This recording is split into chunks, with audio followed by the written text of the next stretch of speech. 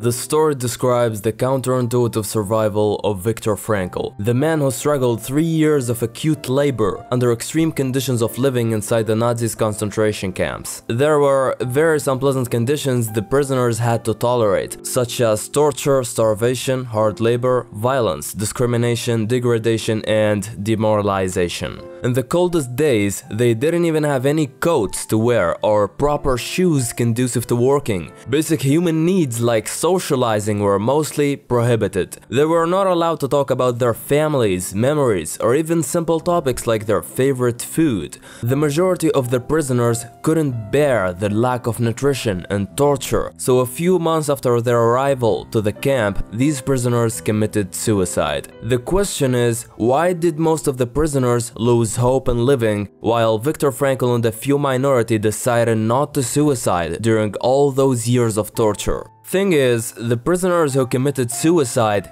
didn't see any meaning in their daily suffering. They gave up on life because they believed that there is no concrete reason for being tortured and beaten unfairly day after day. They thought that their daily suffering gave no meaning to their lives, so they decided to kill themselves. On the contrary, the prisoners who survived their predicament had given meaning to their suffering. They labeled suffering as a challenge, not a hindrance. Over the years, the survivors had to shift their attention from what is the meaning in my suffering towards how many times do I have to prove to life that I can handle any obstacle. And the big idea here is to stop questioning about the meaning of life and start acting as if you are the one who's being questioned by life. Life is asking you, how much pain can you handle? Life is challenging you. And in this context, the meaning of life is that challenge. The challenge to accept suffering as a part of life and to endure any kind of obstacle. For this, I wanted to quote the author in his saying, "In accepting this challenge to suffer bravely, life has a meaning up to the last moment, and it retains this meaning literally to the end." Victor Frankl.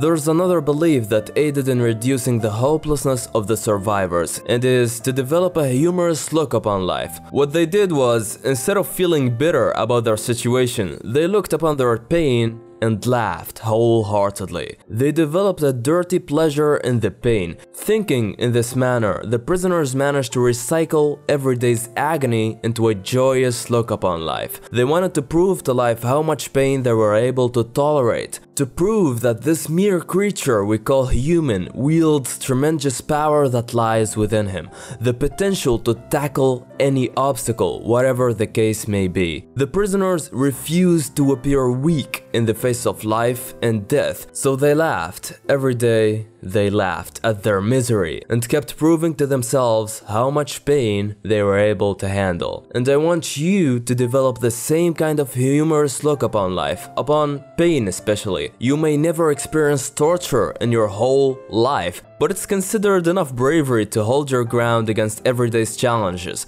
to laugh at them and to never give in. The people who are frequently depressed and unhappy seem to miss out on one of the major requirements of a happy life. It's that a good life is based on a certain degree of tension. Because they deny the inevitability of hardships, they ironically suffer the most. Thus, a man who welcomes life as it is, as a tragic existence, will experience a dramatic relief from these daily mental torments.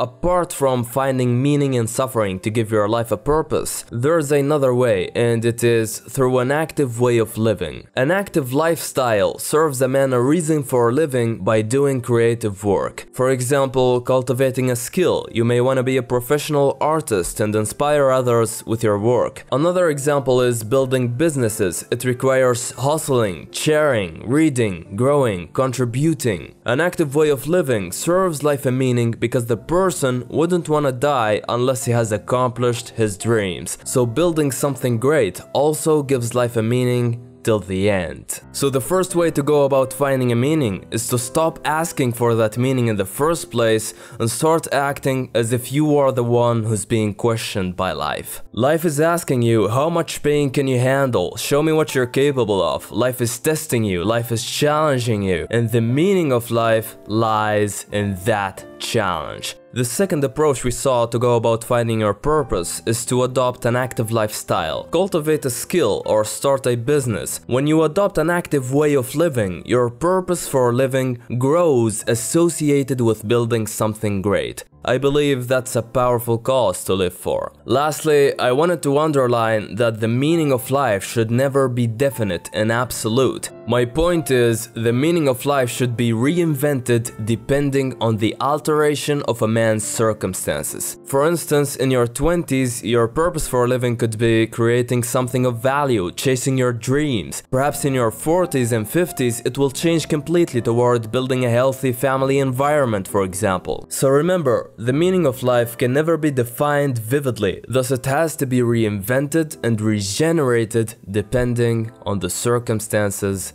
you find yourself in.